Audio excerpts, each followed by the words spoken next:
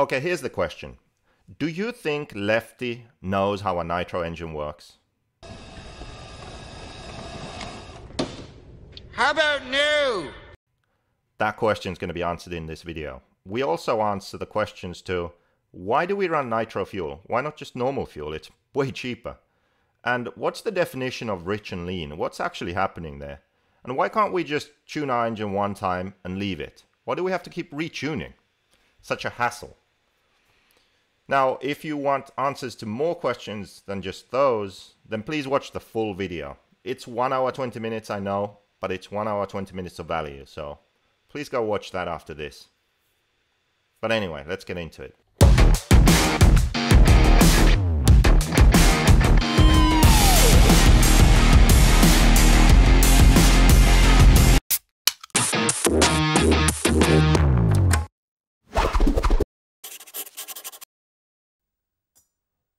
So before we talk about the tuning of the carb, I think it's helpful to look at the engine and just go over the basics so you understand how the engine works. Because if I just explain how to tune the engine and you don't understand what's happening, then you're just going to memorize it. And when you memorize how to tune a carb, it doesn't really necessarily make sense. And maybe you'll forget some things and you'll be in a situation where you can't figure out what to do because you don't remember what I said, which direction were you supposed to tune, and it's not the best way to do it.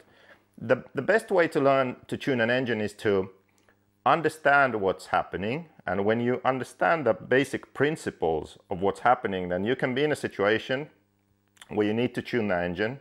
You can take a step back, you can think about what's happening, and then you can figure it out. That's the best way. And that's the way, I like it. So when the engine's running, what's happening is that air enters the carb through the air filter, fuel enters from the fuel tank through the fuel tubing, enters the carb, and in the carb body, the air and the fuel mix. Then as the crankshaft turns, it's actually hollow and there's an opening in it. So it opens up and the air and fuel mixture enters the crankshaft. And as it's hollow, it then travels through the crankshaft and exits through the back of the crankshaft. And from there, it then gets sucked up into the sleeve, through the ports in the sleeve, above the piston. So then if we imagine this is the piston, we now have this mixture of air and fuel above the piston, and the piston is moving up. And up above, we have the head button and the combustion chamber, essentially, with the glow plug up at the top. So the piston is moving up and it's compressing this mixture of air and fuel. And then right at the top here, what happens is the compressed mixture of air and fuel, the oxygen in the air and the fuel, they react thanks to the spark from the glow plug. So what happens is it catches fire, but it's under pressure, so it's actually an explosion. And that explosion pushes the piston back down. Now I said spark, but in real cars, they actually have spark plugs and they're actually timed to give a spark at a certain time, but we don't have that. So in our engines, we have a glow plug. And what happens is that the wire, the filament of the glow plug, it just keeps glowing. That's what you do when you put the glow igniter on. You're feeding an electrical current to the glow plug and making it glow. And then once the engine is running, it stays glowing. So we essentially have a constant spark. But anyway, that's like a side note. So just remember, piston is moving up, you have the mixture of air and fuel, and you have this glowing plug up there. And as it compresses somewhere here at the top, explosion, piston moves down. That explosion is actually the power of the engine. Essentially, it's the power of the engine because that's what pushes the piston down, and then the exhaust exits through the exhaust port, through the manifold and the pipe, and the crankshaft, which I had the opening had actually closed at this point. Now it reopens and new air and fuel enters the crankshaft, and then the cycle repeats. So that's how the engine keeps running. Oh, so that's how it works. So the key to engine performance is actually that explosion. We want a really powerful explosion. We want the engine to have a lot of power. And the key to that is really the amount of oxygen and the amount of fuel. That determines what kind of explosion we get and how the engine runs.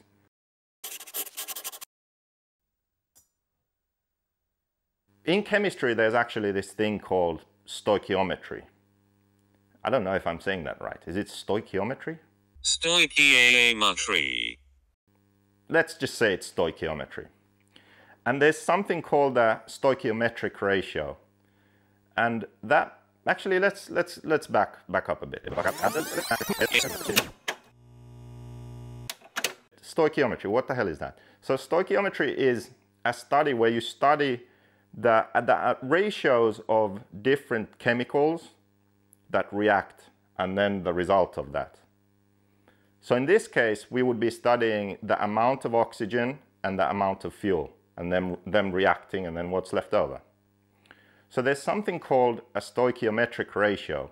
And for us, that would mean that in the combustion event, all the oxygen is burned up and all the fuel is burned up. And that's like the perfect scenario. The combustion event happens and it's an efficient, clean burn. The fuel is burned up, the oxygen is burned up, we're making maximum power, in theory. Now, in gasoline engines, in real cars, they actually measure this. They want to know what the stoichiometric ratio is, and it's something like 14.7 to 1. That's what I found when I used the Google. And what that means is you need 14.7 units of air to 1 unit of fuel. So you need a lot more air than fuel to achieve this perfect burn, perfect combustion event. Now in our engines, we actually don't need that much air compared to the fuel, because think about it. So we're very limited with the size, and we can't get that much oxygen into these things. We can't get that much air in here. So we use different fuel. That's why we use fuel with nitromethane in it, so methanol and nitromethane. And the thing is that they burn better than gasoline. And the reason that is because nitromethane, it contains oxygen in itself.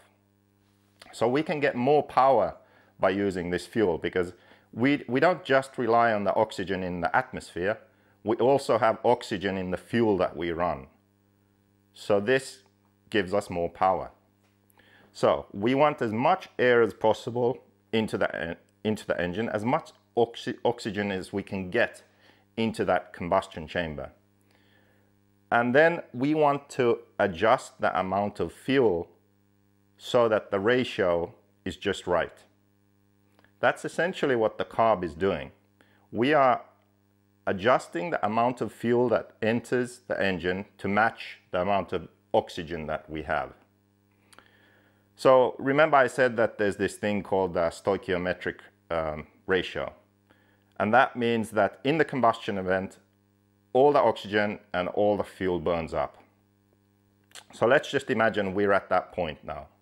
That's how our engine is running.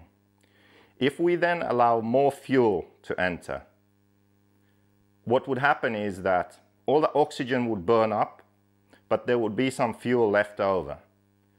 And that's what we call rich. So the engine would be running rich. There's fuel left over, and that's actually a good thing, because in the fuel we have oil. And the oil is what lubricates the engine. So if we run the engine rich, that means that in the combustion event, the oxygen burns and there's fuel left over, which means that there's oil left over that lubricates the parts.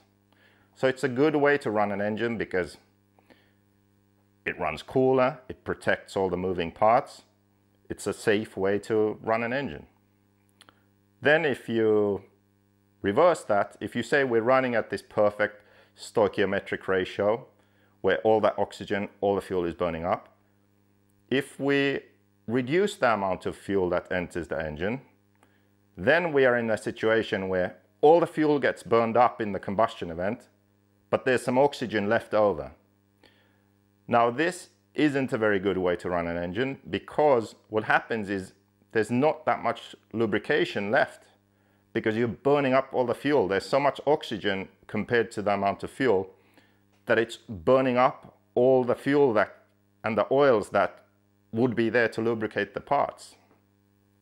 So typically the engine runs hotter, and it's not good for the engine. Obviously, with an engine, the whole point is that you can run it at idle, then you can open the throttle more and get more power, and then full throttle, you have maximum power. So there's this sliding scale of the throttle is closed, it's idling, and then throttle is fully open, maximum power. Now, as the throttle opens, more air is entering the carb and then the engine. We need to, through using the needles here, that's actually why a carb has more than one needle. We have high-speed needle, low-speed needle. We need to adjust these so that throughout the full range of the carb's positions, the ratio between the air and the fuel is good. That's really what the needles themselves and their positions do. That they regulate the amount of fuel at different throttle positions so that it matches the amount of air in the air that can enter the engine through the carb. And that's what we are doing when we are tuning the engine. And now it might make sense to you why you can't just tune the engine once and then leave it. Because that's what we would all like. We'd like to tune an engine one time and then just forget about it. Now it's good, performs well, just leave it. It's good. It's good. Imagine a scenario where your engine's running perfectly. Just dialed. Master tuner level. So let's say you go to the track and it's much hotter than before. So in high temperature, there's going to be less oxygen in the air. So your engine will run a bit rich. So you might have to lean out your engine a bit. Because remember, you still have the same amount of fuel going in the engine, but now there's less oxygen. So all the oxygen burns, fuel left over. It's rich. Then at low temperature, there's a lot more oxygen in the air. So at low temperature, your engine might run a bit lean, and then you might have to richen your engine a bit. Same goes for altitude. So high altitude, less oxygen. Your engine could run a bit rich. Might have to lean out the engine. Low altitude, sea level for example, more oxygen. So your engine might run lean, and then you might have to richen your engine a bit. And then last of all, humidity. So at high humidity, now it flips. High humidity, more oxygen in the air. So your engine might run lean. You might have to richen your engine a bit. And then low humidity, less oxygen, and your engine might run rich. So you might have to lean out the engine a bit. So these things affect the tune, and that's why we need to constantly adjust our engines. Okay, I think we can go to take a look at the carb now. Did you get that, Keenan? I don't really care, so I don't understand. What? Right over my head. How do you not understand? I just spent 10 minutes explaining something that a child could understand. I don't go in science mode like you, man. The performance of an engine depends on the air-fuel mixture. As long as it runs and no cuts out and has power, I'm good. And you adjust that mixture, you regulate that mixture by tuning the carb. It's responsible for maintaining that mixture throughout all the positions of the throttle. That's the idea. I just heard something about stoichiometers. There's something, no, not stoichiometers. There's something called the stoichiometric ratio. It means that it's a perfect combustion. All the oxygen, all the fuel burns. Nobody cares about stoichiometers or whatever that is. If the oxygen burns and there's fuel left over, the mixture is rich. If the opposite happens, all the fuel burns and there's oxygen left over, it's lean. When an engine runs rich, it's good because there's fuel and oil left over in the engine to lubricate it. That's how you should run your engine. Just make it run. What don't you understand? I don't understand how your brain functions, man. It's not rocket science. You get all nerdy, man. Oh my God, this guy. Did you understand? I hope you understood. If not, then just go back and listen to it again.